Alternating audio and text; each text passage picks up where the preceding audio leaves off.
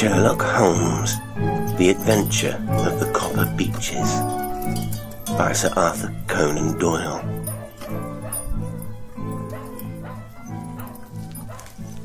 To the man who loves art for its own sake, remarked Sherlock Holmes, tossing aside the advertisement sheet of the Daily Telegraph, it is frequently in its least important and lowliest manifestations that the keenest pleasure is to be derived. It is pleasant to me to observe, Watson, that you have so far grasped this truth, that in these little records of our cases, which you have been good enough to draw up, and, I am bound to say, occasionally to embellish, you have given prominence not so much to the many causes célèbres and sensational trials in which I have figured, but rather to those incidents which may have been trivial in themselves, but which have given room for those faculties of deduction and of logical synthesis, which I have made my special province. And yet, said I, smiling, I cannot quite hold myself absolved from the charge of sensationalism which has been urged against my records. You have erred, perhaps, he observed, taking up a glowing cinder with the tongs, and lighting with it the long cherrywood pipe, which was wont to replace his clay when he was in a disputatious rather than a meditative mood. You have erred perhaps in attempting to put colour and life into each of your statements, instead of confining yourself to the task of placing upon record that severe reasoning from cause to effect, which is really the only notable feature about the thing. It seems to me that I have done you full justice in the matter, I remarked, with some coldness, for I was repelled by the egotism which I had more than once observed to be a strong factor in my friend's singular character. No, it is not selfishness or conceit, said he, answering, as was his wont, my thoughts rather than my words. If I claim full justice for my art, it is because it is an impersonal thing, a thing beyond myself. Crime is common. Logic is rare. Therefore it is upon the logic rather than upon the crime that you should dwell. You have degraded what should have been a course of lectures into a series of tales. It was a cold morning of the early spring, and we sat after breakfast on either side of a cheery fire in the old room at Baker Street. A thick fog rolled down between the lines of dun-coloured houses, and the opposing windows loomed like dark, shapeless blurs through the heavy yellow wreaths. Our gas was lit and shone on the white cloth and glimmer of china and metal, for the table had not been cleared yet. Sherlock Holmes had been silent all the morning, dipping continuously into the advertisement columns of a succession of papers, until at last, having apparently given up his search, he had emerged in no very sweet temper to lecture me upon my literary shortcomings. At the same time, he remarked, after a pause, during which he had sat puffing at his long pipe, and gazing down into the fire, you can hardly be open to a charge of sensationalism, for out of these cases which you have been so kind as to interest yourself in, a fair proportion do not treat of crime in its legal sense at all. The small matter in which I endeavoured to help the King of Bohemia, the singular experience of Miss Mary Sutherland, the problem connected with the man with the twisted lip, and the incident of the noble bachelor were all matters which are outside the pale of the law.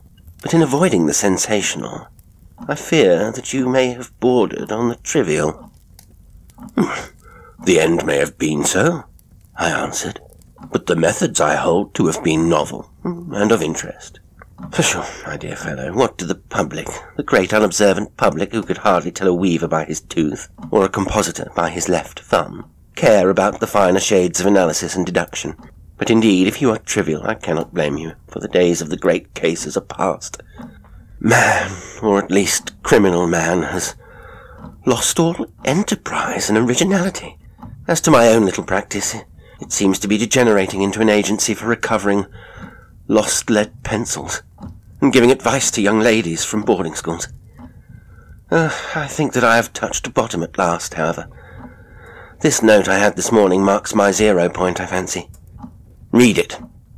He tossed a crumpled letter across to me. It was dated from Montague Place upon the preceding evening, and ran thus. Dear Mr. Holmes, I am very anxious to consult you as to whether I should, or should not, accept a situation which has been offered to me as governess. I shall call at 10:30 tomorrow, if I do not inconvenience you. Yours faithfully, Violet Hunter. Do you know the young lady? I asked. Not I. It is 10:30 now. Yes, and I have no doubt that is her ring. It may turn out to be of more interest than you think. You remember that the affair of the blue carbuncle, which appeared to be a mere whim at first, developed into a serious investigation. It may be so in this case also. Well, let us hope so. But our doubts will very soon be solved, for here, unless I am much mistaken, is the person in question. As he spoke, the door opened, and a young lady entered the room. She was plainly but neatly dressed, with a bright, quick face, freckled like a plover's egg, and with the brisk manner of a woman who has had her own way to make in the world. "You will excuse my troubling you, I am sure," said she, as my companion rose to greet her. "But I have had a very strange experience, and as I have no parents or relations of any sort from whom I could ask advice, I thought that perhaps you would be kind enough to tell me what I should do." "Pray take a seat, Miss Hunter. I shall be happy to do anything that I can to serve you." I could see that Holmes was favourably impressed by the manner and speech of his new client. He looked her over, in his searching fashion, and then composed himself, with his lids drooping and his fingertips together, to listen to her story. "I have been a governess for 5 years," said she, "in the family of Colonel Spence Monroe, but 2 months ago the Colonel received an appointment at Halifax in Nova Scotia, and took his children over to America with him, so that I found myself without a situation. I advertised, and I answered advertisements, but without success. At last, the little money which I had saved began to run short, and I was at my wit's end as to what I should do. There is a well-known agency for governesses in the West End called Westaway's, and there I used to call about once a week in order to see whether anything had turned up which might suit me. Westaway was the name of the founder of the business, but it is really managed by Miss Stoper. She sits in her own little office, and the ladies who are seeking employment wait in an anteroom, and are then shown in one by one when she consults her ledgers, and sees whether she has anything which would suit them. Well, when I called last week, I was shown into the little office as usual, but I found that Miss Stoper was not alone. A prodigiously stout man with a very smiling face, and a great heavy chin which rolled down in fold upon fold over his throat, sat at her elbow with a pair of glasses on his nose, looking very earnestly at the ladies who entered. As I came in, he gave quite a jump in his chair, and turned quickly to Miss Stoper. "That will do," said he. "I could not ask for anything better. Capital, capital." He seemed quite enthusiastic, and rubbed his hands together in the most genial fashion. He was such a comfortable-looking man that it was quite a pleasure to look at him. "You were looking for a situation, miss?" he asked. "Yes, sir." "As governess?" "Yes, sir." "And what salary do you ask?"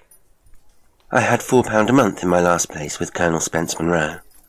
"Oh, sweating, rank sweating," he cried, throwing his fat hands out into the air, like a man who is in a boiling passion. "How could anyone offer so pitiful a sum to a lady with such attractions and accomplishments?" "My accomplishments, sir, may be less than you imagine," said I. "A little French, a little German, music, and drawing." "Tut, tut," he cried. "This is all quite beside the question. The point is, have you or have you not the bearing and deportment of a lady? There it is in a nutshell. If you have not, you are not fitted for the rearing of a child who may some day play a considerable part in the history of the country. But if you have, why, how could any gentleman ask you to condescend to accept anything under the 3 figures? Your salary with me, madam, would commence at £100 a year." You may imagine, Mr. Holmes, that to me, destitute as I was, such an offer seemed almost too good to be true. The gentleman, however, seeing perhaps the look of incredulity upon my face, opened a pocket-book and took out a note. "It is also my custom," said he, smiling in the most pleasant fashion, until his eyes were just 2 little shining slits amid the white creases of his face, "to advance to my young ladies half their salary beforehand, so that they may meet any little expenses of their journey, and their wardrobe. It seemed to me that I had never met so fascinating and so thoughtful a man. As I was already in debt to my tradesman, the advance was a great convenience, and yet there was something unnatural about the whole transaction, which made me wish to know a little more before I quite committed myself. "May I ask where you live, sir?" said I. "Hampshire. Charming rural place. The Copper Beeches, 5 miles on the far side of Winchester. It is the most lovely country, my dear young lady, and the dearest old country house." "And my duties, sir? I should be glad to know what they would be." "One child. One dear little romper, just 6 years old. Oh, if you could see him killing cockroaches with a slipper. Smack, smack, smack. 3 gone before you could wink." He leaned back in his chair and laughed his eyes into his head again. I was a little startled at the nature of the child's amusement, but the father's laughter made me think that perhaps he was joking. "My sole duties, then," I asked, "are to take charge of a single child?" "Oh, no, not the soul, my dear young lady," he cried. "Your duty would be, as I'm sure your good sense would suggest, to obey any little commands my wife might give, provided always that they were such commands as a lady might with propriety obey. You see no difficulty, eh?" "I should be happy to make myself useful." "Quite so. In dress now, for example. We are faddy people, you know. Faddy, but kind-hearted. If you were asked to wear any dress which we might give you, you would not object to our little whim, eh?" "No," said I, considerably astonished at his words. "Or to sit here or sit there. That would not be offensive to you?" "Oh, no." "Or to cut your hair quite short before you come to us?" I could hardly believe my ears. As you may observe, Mr. Holmes, my hair is somewhat luxuriant, and of a rather peculiar tint of chestnut. It has been considered artistic. I could not dream of sacrificing it in this offhand fashion. "I am afraid that is quite impossible," said I. He had been watching me eagerly out of his small eyes, and I could see a shadow pass over his face as I spoke. "I am afraid that it is quite essential," said he. "It is a little fancy of my wife's, and ladies' fancies, you know, madam, ladies' fancies must be consulted. So you won't cut your hair?" "No, sir, I really could not," I answered firmly. "Ah, very well, then that quite settles the matter. It is a pity, because in other respects you would really have done very nicely. In that case, Miss Stoper, I had best inspect a few more of your young ladies." The manageress had sat all this while busy with her papers without a word to either of us, but she glanced at me now with so much annoyance upon her face that I could not help suspecting that she had lost a handsome commission through my refusal. "Do you desire your name to be kept upon the books?" she asked. "If you please, Miss Stoper." "Well, really, it seems rather useless, since you refuse the most excellent offers in this fashion," said she, sharply. "You can hardly expect us to exert ourselves to find another such opening for you. Good day to you, Miss Hunter." She struck a gong upon the table, and I was shown out by the page. Well, Mr. Holmes, when I got back to my lodgings, and found little enough in the cupboard, and 2 or 3 bills upon the table, I began to ask myself whether I had not done a very foolish thing. After all, if these people had strange fads, and expected obedience on the most extraordinary matters, they were at least ready to pay for their eccentricity. Very few governesses in England are getting £100 a year. Besides, what use was my hair to me? Many people are improved by wearing it short, and perhaps I should be among the number. Next day I was inclined to think that I had made a mistake, and by the day after I was sure of it. I had almost overcome my pride, so far as to go back to the agency and inquire whether the place was still open, when I received this letter from the gentleman himself. I have it here, and I will read it to you. The Copper Beeches, near Winchester. Dear Miss Hunter, Miss Stoper has very kindly given me your address, and I write from here to ask you whether you have reconsidered your decision. My wife is very anxious that you should come, for she has been much attracted by my description of you. We are willing to give £30 a quarter, or £120 a year, so as to recompense you for any little inconvenience which our fads may cause you. They are not very exacting after all. My wife is fond of a particular shade of electric blue, and would like you to wear such a dress indoors in the morning. You need not, however, go to the expense of purchasing one, as we have one belonging to my dear daughter, Alice, now in Philadelphia, which would, I should think, fit you very well. Then, as to sitting here or there, or amusing yourself in any manner indicated, that need cause you no inconvenience. As regards your hair, it is no doubt a pity, especially as I could not help remarking its beauty during our short interview, but I am afraid that I must remain firm upon this point, and I only hope that the increased salary may recompense you for the loss. Your duties, as far as the child is concerned, are very light. Now do try to come, and I shall meet you with the dog-cart at Winchester. Let me know your train. Yours faithfully, Jethro Newcastle. That is the letter which I have just received, Mr. Holmes, and my mind is made up that I will accept it. I thought, however, that before taking the final step, I should like to submit the whole matter to your consideration. Well, Miss Hunter, if your mind is made up, that settles the question, said Holmes, smiling. But you would not advise me to refuse? I confess that it is not the situation which I should like to see a sister of mine apply for. What is the meaning of it all, Mr. Holmes? I have no data. I cannot tell. Perhaps you have yourself formed some opinion?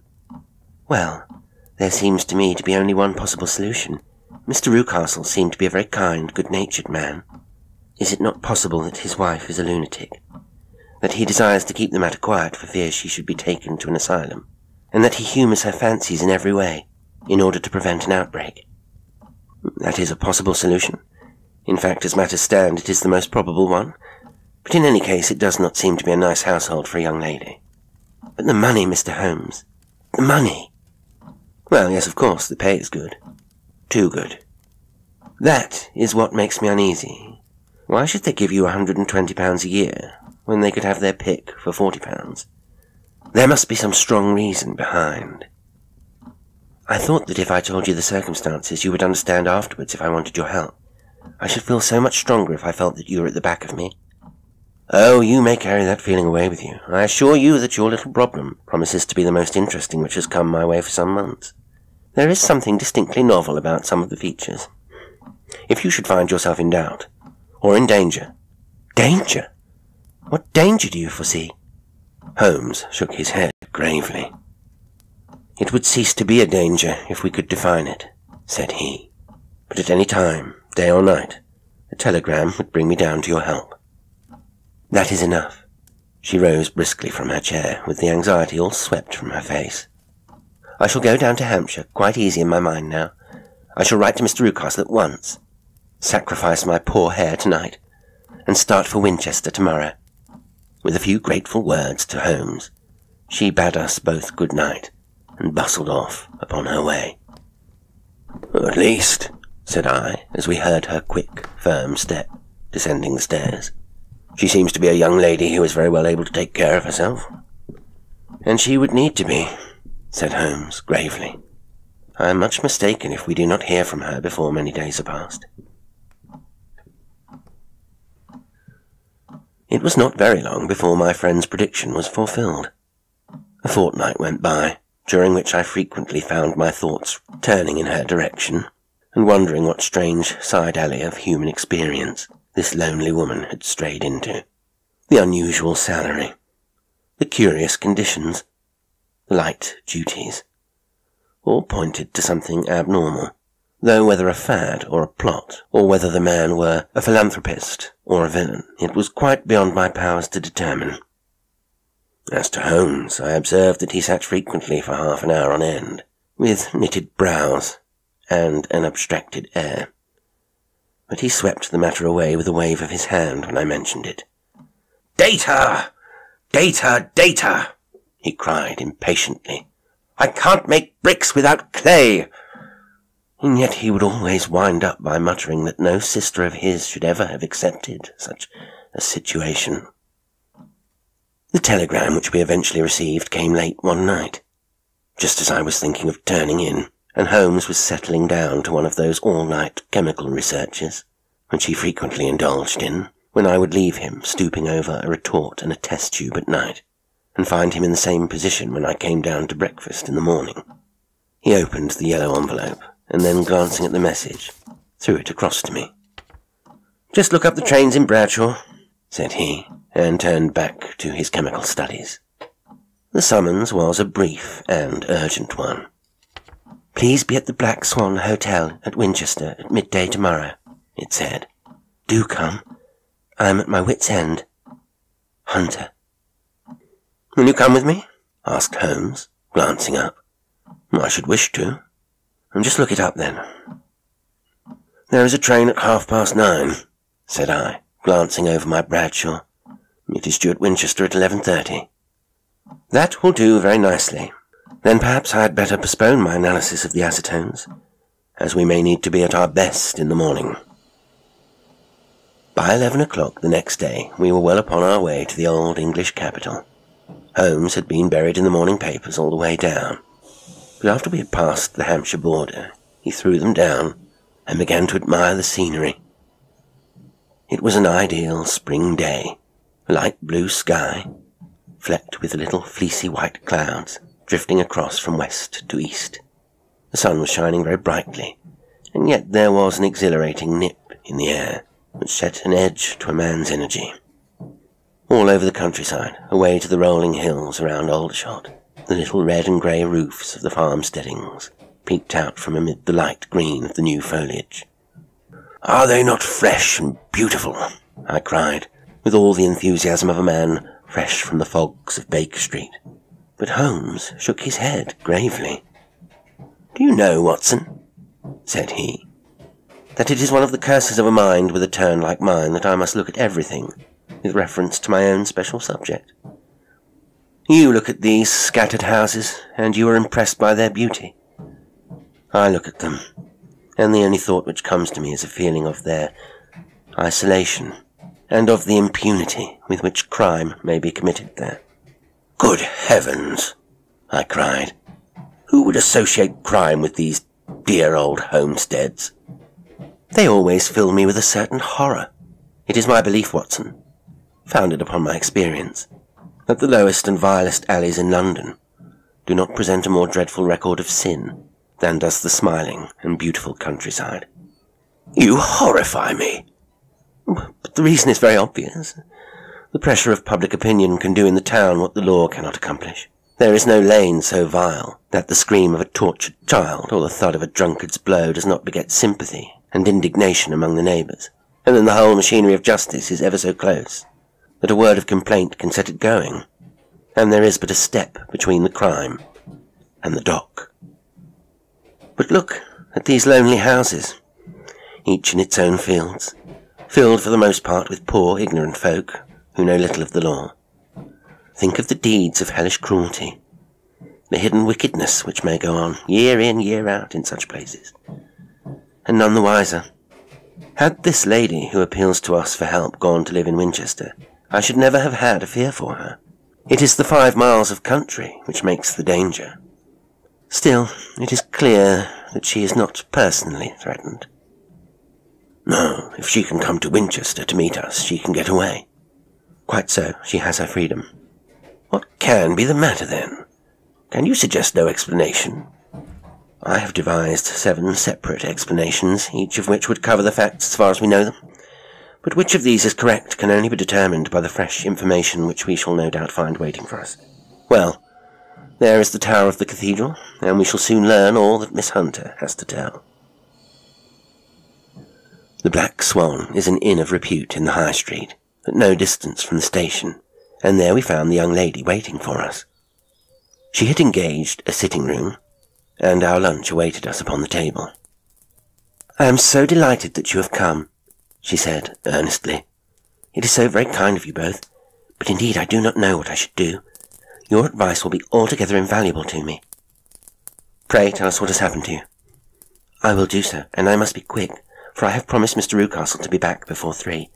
I got his leave to come into town this morning, though he little knew for what purpose. Let us have everything in its due order. Holmes thrust his long, thin legs out towards the fire, and composed himself to listen. In the first place, I may say that I have met, on the whole, with no actual ill treatment from Mr. and Mrs. Rucastle. It is only fair to them to say that. But I cannot understand them, and I am not easy in my mind about them. What can you not understand? Their reasons for their conduct, but you shall have it all, just as it occurred. When I came down, Mr. Rucastle met me here, and drove me in his dog-cart to the Copper Beeches. It is, as he said, beautifully situated, but it is not beautiful in itself, for it is a large square block of a house, whitewashed, but all stained and streaked with damp and bad weather. There are grounds round it, woods on 3 sides, and on the 4th a field which slopes down to the Southampton high road, which curves past about 100 yards from the front door. This ground in front belongs to the house, but the woods all round are part of Lord Southerton's preserves. A clump of copper beeches, immediately in front of the hall door, has given its name to the place. I was driven over by my employer, who was as amiable as ever, and was introduced by him that evening to his wife and the child. There was no truth, Mr. Holmes, in the conjecture, which seemed to us to be probable in your rooms at Baker Street. Mrs. Rucastle is not mad. I found her to be a silent, pale-faced woman, much younger than her husband, not more than 30, I should think, while he can hardly be less than 45. From their conversation I have gathered that they have been married about 7 years, that he was a widower, and that his only child by the first wife was the daughter who has gone to Philadelphia. Mr. Rucastle told me in private that the reason why she had left them was that she had an unreasoning aversion to her stepmother. As the daughter could not have been less than 20, I can quite imagine that her position must have been uncomfortable with her father's young wife. Mrs. Rucastle seemed to me to be colourless in mind as well as in feature. She impressed me neither favourably nor the reverse. She was a non-entity. It was easy to see that she was passionately devoted both to her husband and to her little son. Her light grey eyes wandered continually from one to the other, noting every little want and forestalling it if possible. He was kind to her also in his bluff, boisterous fashion, and on the whole they seemed to be a happy couple. And yet she had some secret sorrow, this woman. She would often be lost in deep thought, with the saddest look upon her face. More than once I have surprised her in tears. I have thought sometimes that it was the disposition of her child which weighed upon her mind, for I have never met so utterly spoiled and so ill-natured a little creature. He is small for his age, with a head which is quite disproportionately large. His whole life appears to be spent in an alternation between savage fits of passion and gloomy intervals of sulking. Giving pain to any creature weaker than himself seems to be his one idea of amusement, and he shows quite remarkable talent in planning the capture of mice, little birds and insects. But I would rather not talk about the creature, Mr. Holmes, and indeed he has little to do with my story. I am glad of all the details, remarked my friend, whether they seem to you to be relevant or not. I shall try not to miss anything of importance. The one unpleasant thing about the house, which struck me at once, was the appearance and conduct of the servants. There are only 2, a man and his wife. Toller, for that is his name, is a rough, uncouth man, with grizzled hair and whiskers, and a perpetual smell of drink. Twice since I have been with them he has been quite drunk, and yet Mr. Rucastle seemed to take no notice of it. His wife is a very tall and strong woman with a sour face, as silent as Mrs. Rucastle, and much less amiable. They are a most unpleasant couple, but fortunately I spend most of my time in the nursery and my own room, which are next to each other, in one corner of the building. For 2 days after my arrival at the Copper Beeches, my life was very quiet. On the 3rd, Mrs. Rucastle came down just after breakfast, and whispered something to her husband. "Oh, yes," said he, turning to me. "We are very much obliged to you, Miss Hunter, for falling in with our whim so far as to cut your hair. I assure you that it is not detracted in the tiniest iota from your appearance. We shall now see how the electric blue dress will become you." You will find it laid out upon the bed in your room, and if you would be so good as to put it on, we should both be extremely obliged." The dress which I found waiting for me was of a peculiar shade of blue. It was of excellent material, a sort of beige, but it bore unmistakable signs of having been worn before. It could not have been a better fit if I had been measured for it. Both Mr. and Mrs. Rucastle expressed a delight at the look of it, which seemed quite exaggerated in its vehemence. They were waiting for me in the drawing-room, which is a very large room, stretching along the entire front of the house, with 3 long windows reaching down to the floor. A chair had been placed close to the central window, with its back turned towards it. In this I was asked to sit, and then Mr. Rucastle, walking up and down on the other side of the room, began to tell me a series of the funniest stories that I have ever listened to. You cannot imagine how comical he was, and I laughed until I was quite weary. Mrs. Rucastle, however, who has evidently no sense of humour, never so much as smiled, but sat with her hands in her lap, and a sad, anxious look upon her face. After an hour or so, Mr. Rucastle suddenly remarked that it was time to commence the duties of the day, and that I might change my dress, and go to little Edward in the nursery. 2 days later this same performance was gone through, under exactly similar circumstances. Again I changed my dress, again I sat in the window, and again I laughed very heartily at the funny stories of which my employer had an immense repertoire, and which he told inimitably. Then he handed me a yellow-backed novel, and moving my chair a little sideways that my own shadow might not fall upon the page, he begged me to read aloud to him. I read for about 10 minutes, beginning in the heart of a chapter, and then, suddenly, in the middle of a sentence, he ordered me to cease and to change my dress. You can easily imagine, Mr. Holmes, how curious I became as to what the meaning of this extraordinary performance could possibly be.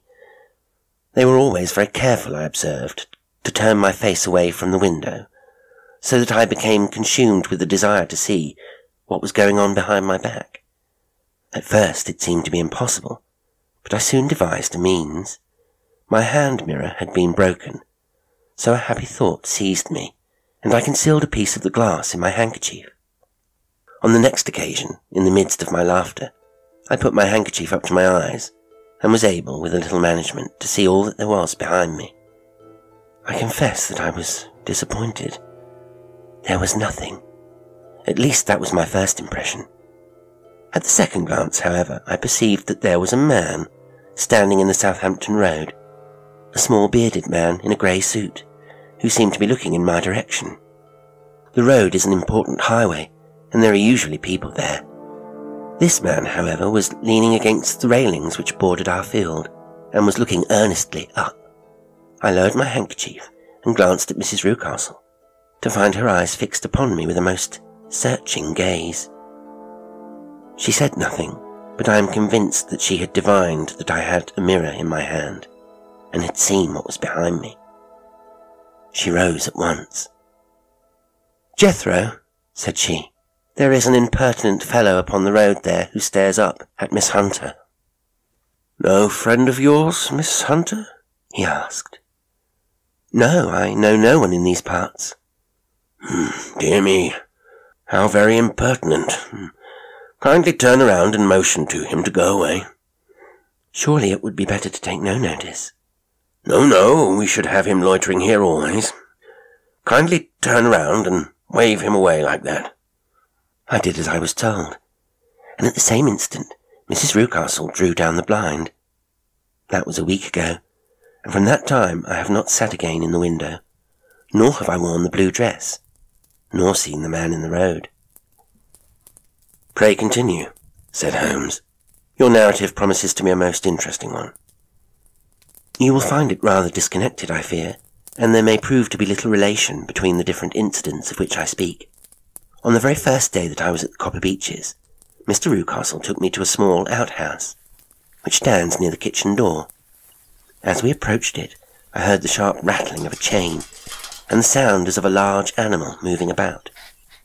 "Look in here," said Mr. Rucastle, showing me a slit between 2 planks. "Is he not a beauty?" I looked through, and was conscious of 2 glowing eyes, and of a vague figure huddled up in the darkness. "Don't be frightened," said my employer, laughing at the start which I had given. "It's only Carlo, my mastiff. I call him mine, but really old Toller, my groom, is the only man who can do anything with him. We feed him once a day, and not too much then, so that he's always as keen as mustard. Toller lets him loose every night, and God help the trespasser whom he lays his fangs upon. For goodness sake, don't you ever on any pretext set your foot over the threshold at night, for it is as much as your life is worth." The warning was no idle one, for 2 nights later I happened to look out of my bedroom window about 2 o'clock in the morning. It was a beautiful moonlight night, and the lawn in front of the house was silvered over, and almost as bright as day. I was standing, wrapped in the peaceful beauty of the scene, when I was aware that something was moving under the shadow of the copper beeches. As it emerged into the moonshine, I saw what it was. It was a giant dog, as large as a calf, tawny tinted, with hanging jowl, black muzzle, and huge projecting bones. It walked slowly across the lawn, and vanished into the shadow upon the other side. That dreadful, silent sentinel sent a chill to my heart, which I do not think that any burglar could have done. And now I have a very strange experience to tell you. I had, as you know, cut off my hair in London, and I had placed it in a great coil at the bottom of my trunk. One evening, after the child was in bed, I began to amuse myself by examining the furniture of my room and by rearranging my own little things. There was an old chest of drawers in the room, the 2 upper ones empty and open, the lower one locked. I had filled the first 2 with my linen, and as I had still much to pack away, I was naturally annoyed at not having the use of the 3rd drawer. It struck me that it might have been fastened by a mere oversight, so I took out my bunch of keys and tried to open it. The very first key fitted to perfection, and I drew the drawer open. There was only one thing in it, but I am sure that you would never guess what it was. It was my coil of hair. I took it up and examined it. It was of the same peculiar tint and the same thickness, but then the impossibility of the thing obtruded itself upon me. How could my hair have been locked in the drawer? With trembling hands I undid my trunk, turned out the contents, and drew from the bottom my own hair. I laid the 2 tresses together, and I assure you that they were identical. Was it not extraordinary? Puzzle as I would, I could make nothing at all of what it meant. I returned the strange hair to the drawer, and I said nothing of the matter to the Rucastles, as I felt that I had put myself in the wrong by opening a drawer which they had locked. I am naturally observant, as you may have remarked, Mr. Holmes, and I soon had a pretty good plan of the whole house in my head. There was one wing, however, which appeared not to be inhabited at all. A door which faced that which led into the quarters of the Tollers opened into this suite, but it was invariably locked. One day, however, as I ascended the stair, I met Mr. Rucastle coming out through this door, his keys in his hand, and a look on his face which made him a very different person to the round, jovial man to whom I was accustomed. His cheeks were red, his brow was all crinkled with anger, and the veins stood out at his temples with passion. He locked the door and hurried past me, without a word or a look. This aroused my curiosity, so when I went out for a walk the grounds with my charge, I strolled round to the side from which I could see the windows of this part of the house. There were 4 of them in a row, 3 of which were simply dirty, while the 4th was shuttered up. They were evidently all deserted. As I strolled up and down, glancing at them occasionally, Mr. Rucastle came out to me, looking as merry and jovial as ever. "Ah," said he, "you must not think me rude if I passed you without a word, my dear young lady. I was preoccupied with business matters." I assured him that I was not offended. "By the way," said I, "you seem to have quite a suite of spare rooms up there, and one of them has the shutters up." He looked surprised, and, as it seemed to me, a little startled at my remark. "Photography is one of my hobbies," said he.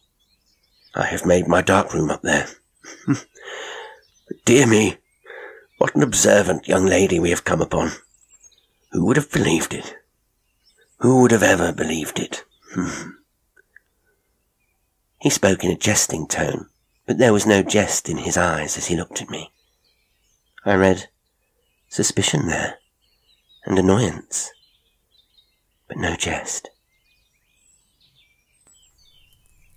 Well, Mr. Holmes, from the moment that I understood that there was something about that suite of rooms which I was not to know, I was all on fire to go over them.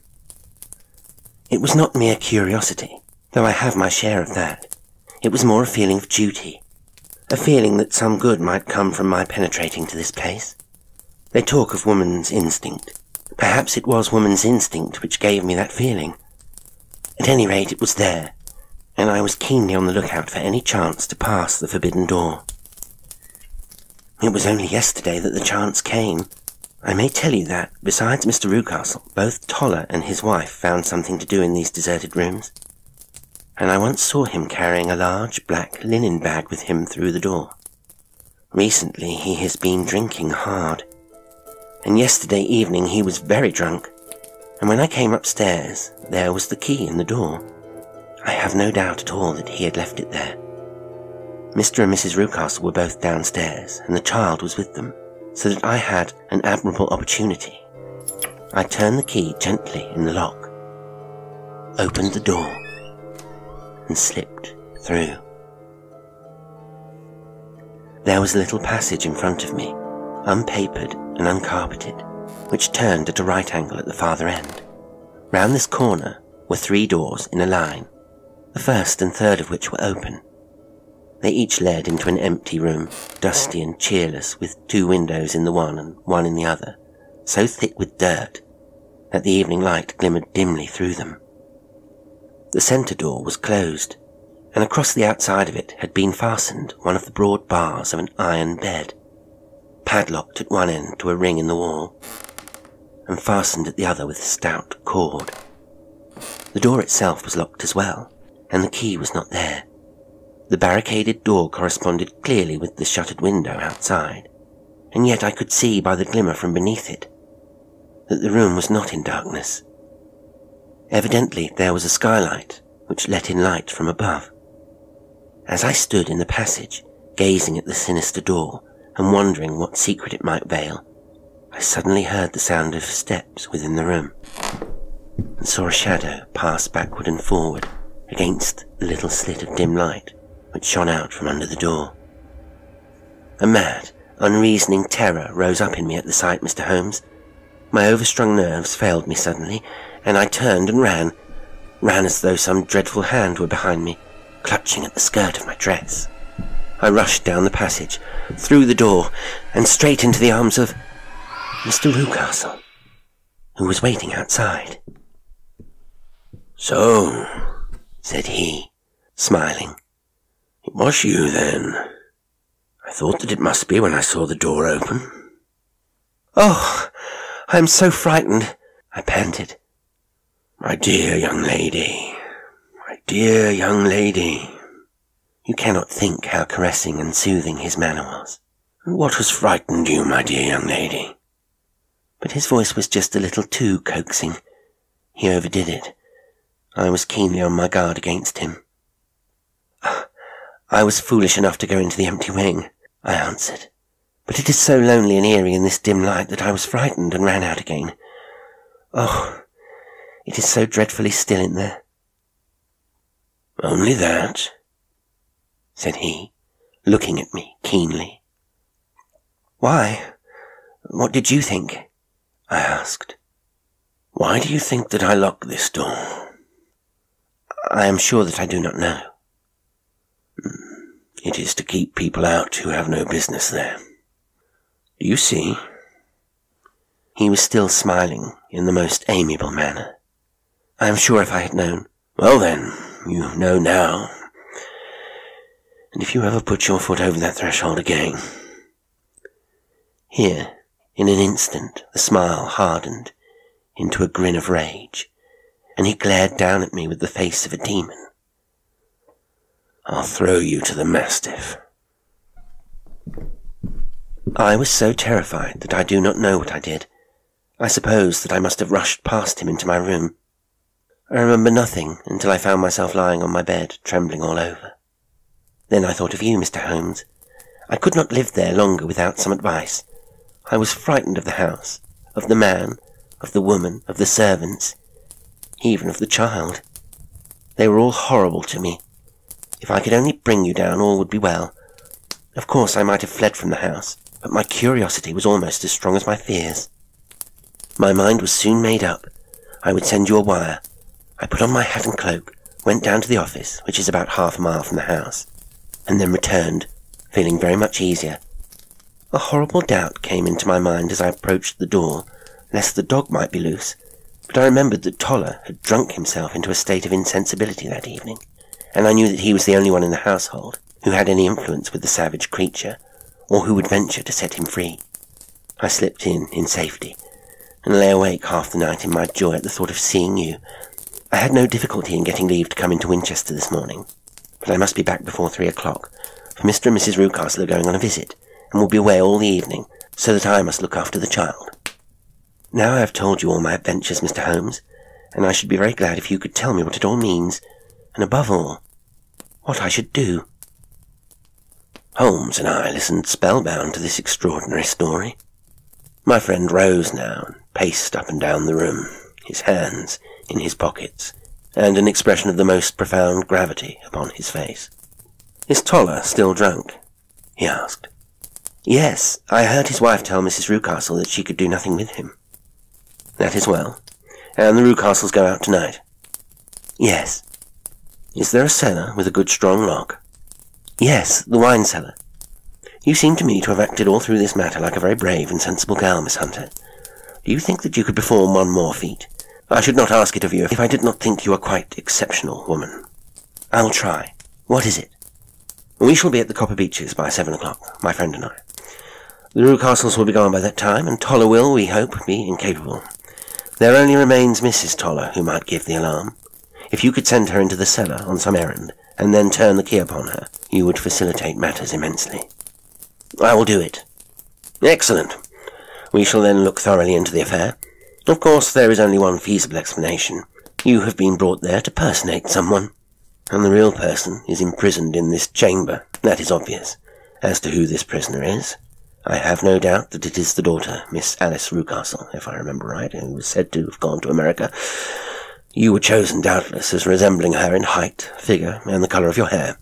Hers had been cut off, very possibly in some illness through which she has passed, and so, of course, yours had to be sacrificed also. By a curious chance, you came upon her tresses.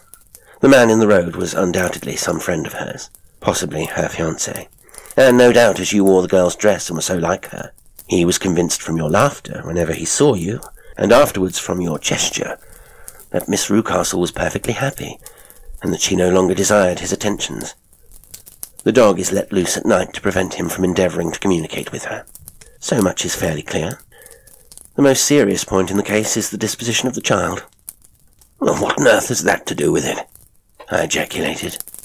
My dear Watson, you as a medical man are continually gaining light as to the tendencies of a child by the study of the parents. Don't you see that the converse is equally valid? I have frequently gained my first real insight into the character of parents by studying their children. This child's disposition is abnormally cruel, merely for cruelty's sake. And whether he derives this from his smiling father, as I should suspect, or from his mother, it bodes evil for the poor girl who is in their power. I am sure that you are right, Mr. Holmes, cried our client. 1,000 things come back to me which make me certain you have hit it. Oh, let us lose not an instant in bringing help to this poor creature. We must be circumspect, for we are dealing with a very cunning man. We can do nothing until 7 o'clock. At that hour we shall be with you, and it will not be long before we solve the mystery. We were as good as our word, for it was just 7 when we reached the Copper Beeches, having put up our trap at a wayside public house. The group of trees, with their dark leaves shining like burnished metal in the light of the setting sun, were sufficient to mark the house, even had Miss Hunter not been standing, smiling on the doorstep. "Have you managed it?" asked Holmes. A loud thudding noise came from somewhere downstairs. "That is Mrs. Toller in the cellar," said she. "Her husband lies snoring on the kitchen rug. Here are his keys, which are the duplicates of Mr. Rucastle's." "You have done very well indeed," cried Holmes, with enthusiasm. "Now lead the way, and we shall soon see the end of this black business." We passed up the stair, unlocked the door, followed on down a passage, and found ourselves in front of the barricade, which Miss Hunter had described. Holmes cut the cord and removed the transverse bar. Then he tried the various keys in the lock, but without success. No sound came from within, and at the silence Holmes's face clouded over. "I trust that we are not too late," said he. "I think, Miss Hunter, that we had better go in without you. Now, Watson, put your shoulder to it, and we shall see whether we cannot make our way in." It was an old rickety door, and gave at once before our united strength. Together we rushed into the room. It was empty.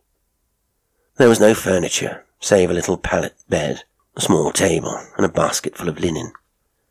The skylight above was open, and the prisoner gone. "There has been some villainy here," said Holmes. "This beauty has guessed Miss Hunter's intentions and has carried his victim off." "But how?" "Through the skylight. We shall soon see how he managed it." He swung himself up onto the roof. "Ah, yes," he cried. "Here's the end of a long light ladder against the eaves. That is how he did it."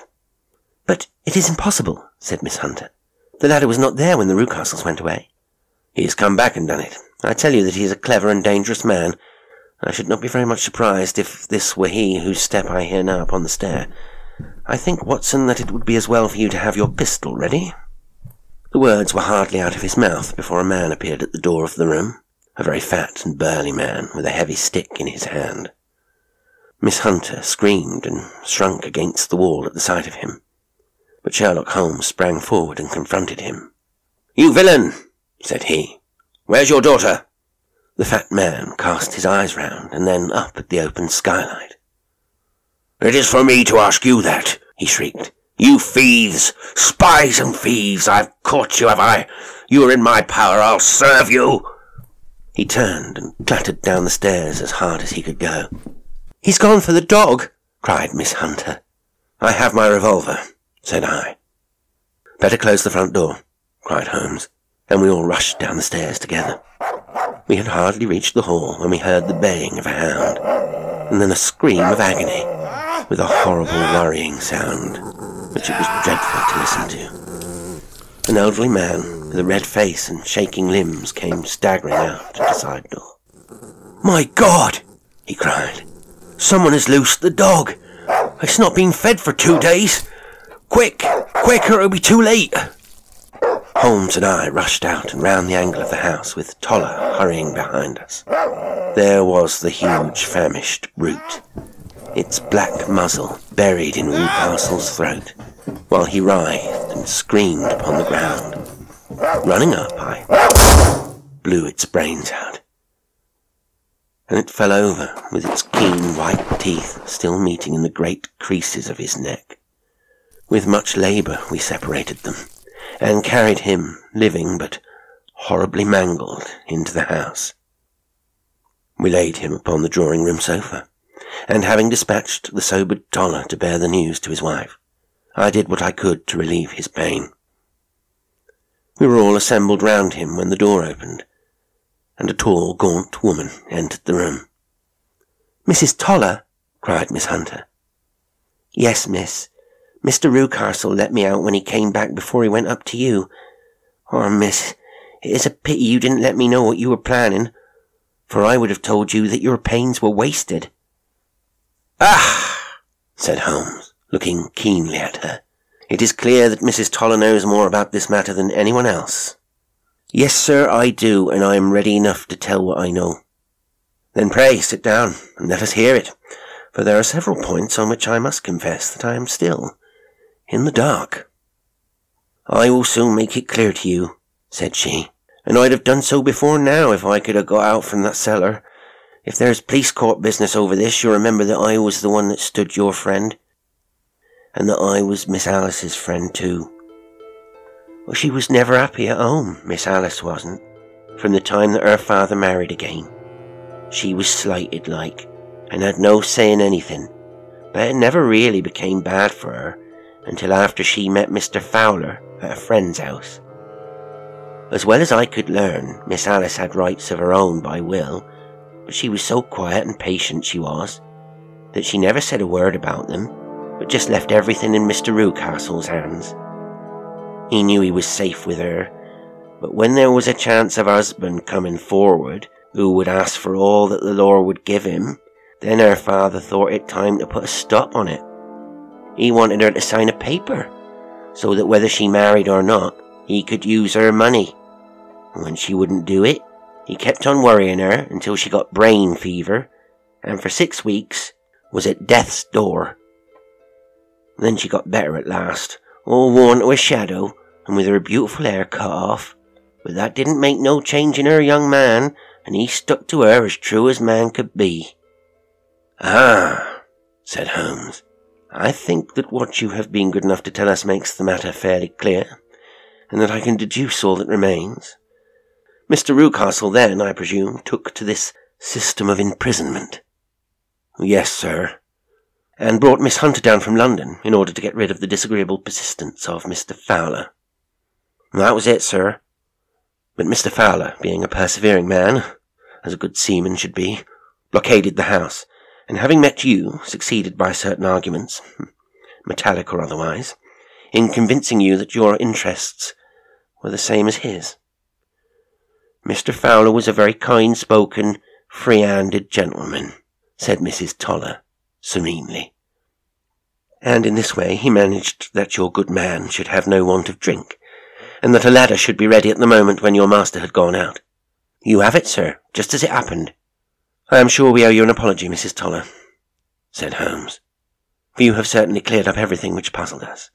And here comes the country surgeon and Mrs. Rucastle.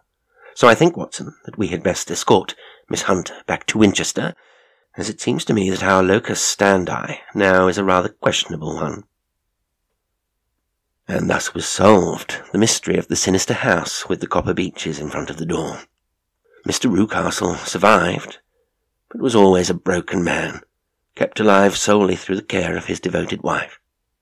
They still live with their old servants, who probably know so much of Rucastle's past life that he finds it difficult to part from them. Mr. Fowler and Miss Rucastle were married by special license in Southampton the day after their flight, and he is now the holder of a government appointment in the island of Mauritius.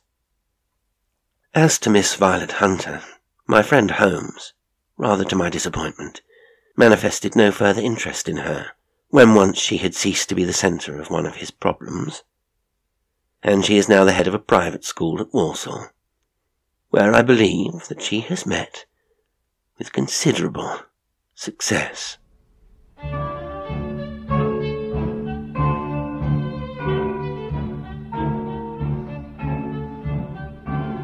Today's story was The Adventure of the Copper Beeches by Sir Arthur Conan Doyle. It was read by Jasper L'Estrange. Thank you so much for listening. Until next time, sweet dreams.